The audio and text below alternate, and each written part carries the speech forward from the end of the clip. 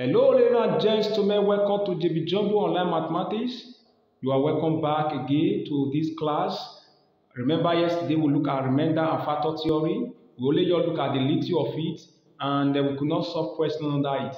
Now, let us see how we can solve a question. See a question on the board, a question is just given, and they give us a polynomial, and they say we should determine if this one is a factor.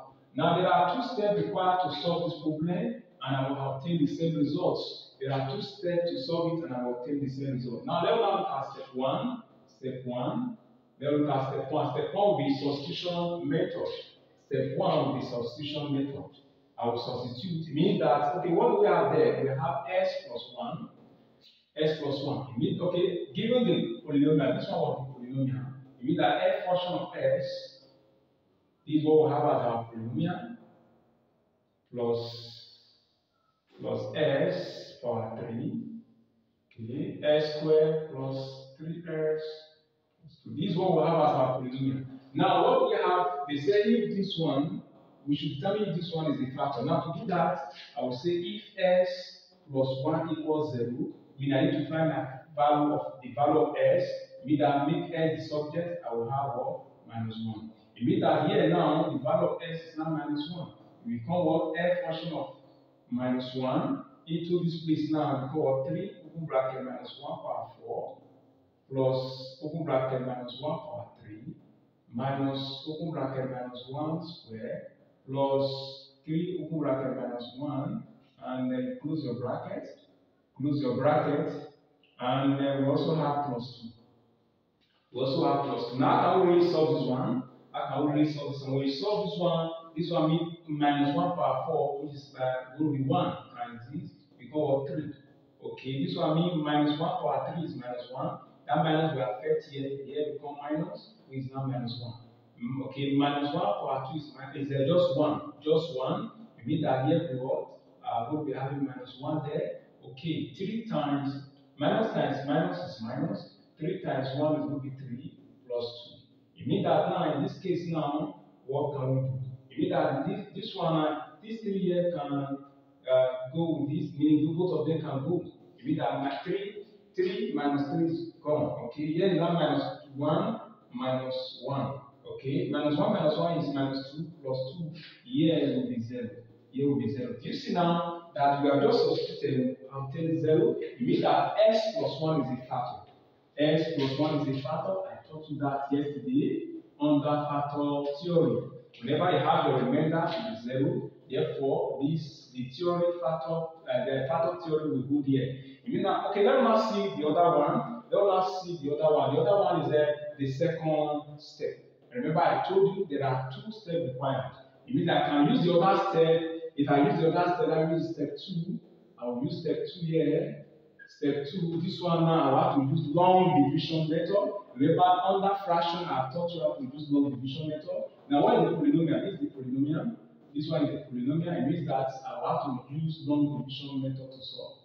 Now, this one that is dividing it, this one needs to divide this polynomial. Let me see if the result will also be 0. Because we are supposed to have the same result. Now, this one now will be outside. S plus 1 will be outside.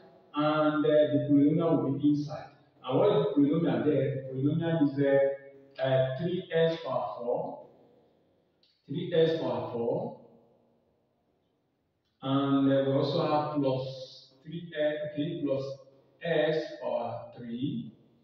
Okay, minus s squared plus 3s plus 2. This is what we have. Now, it means that the one with the highest power here will divide here. Before what here is going to be 3s power 2, meaning this one will divide here. Okay, become what 3s power 3 here, it will be what 3s power 3. Now this one now multiply everything, I'll be having what 3s power 3, 3s power 3. This one will also multiply here.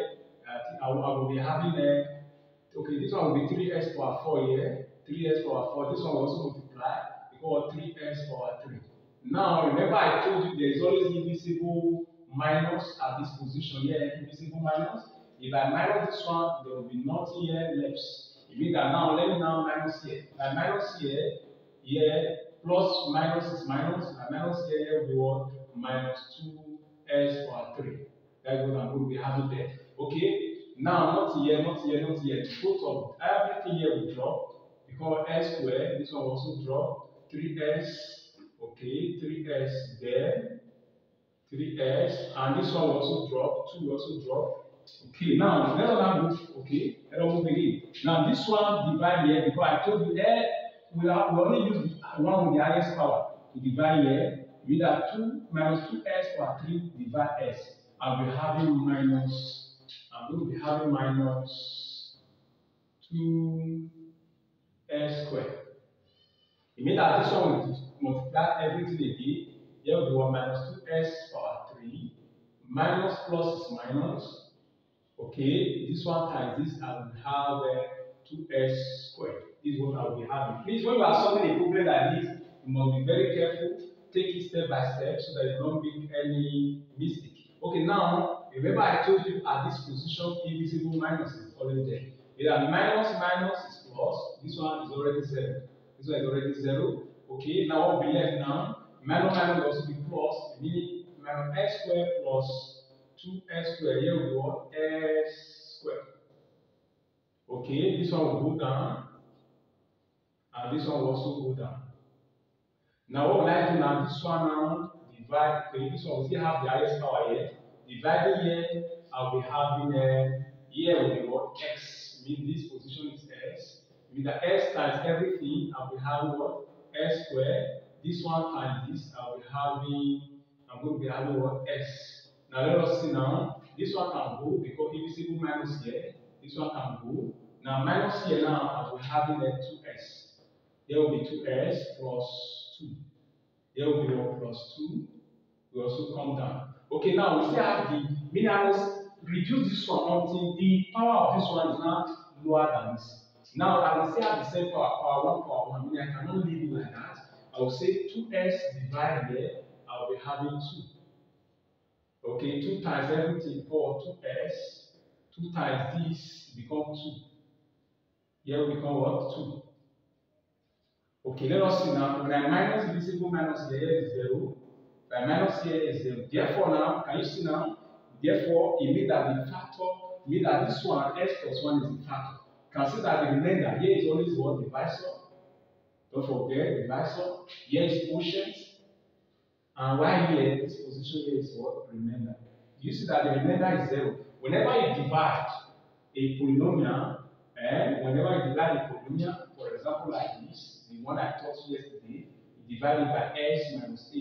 Remember, I told you that if the remainder is 0, therefore factor theory will hold. Factor theory will hold. It means that this one, this theory will hold here when we are dealing with this one. Okay, I hope we are now okay with this now. I will just give 1 second to go through, and after which I will move on to the next example. Thank you very much for staying with us. Thank you very much for staying with us. I quite appreciate for staying with us. Thank you. God bless you.